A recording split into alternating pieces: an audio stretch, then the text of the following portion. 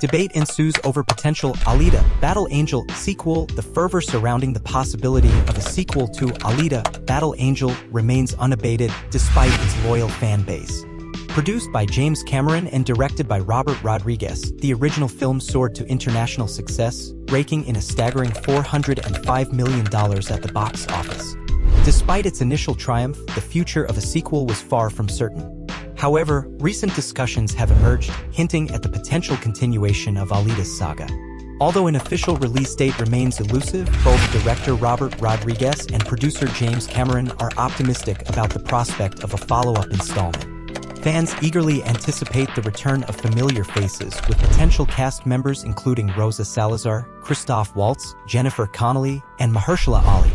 While details of the sequel's plot are yet to be revealed, it is widely anticipated to stay true to the storyline of the original film and the manga series Gun by Yukito Kishiro. James Cameron's involvement adds to the excitement, as he has already outlined potential storylines for future sequels. Despite the buzz, no trailer or promotional material has been released. In the meantime, enthusiasts can relive the magic of the first film by streaming it on Disney+. Stay tuned for further updates on the potential sequel to Alita, Battle Angel.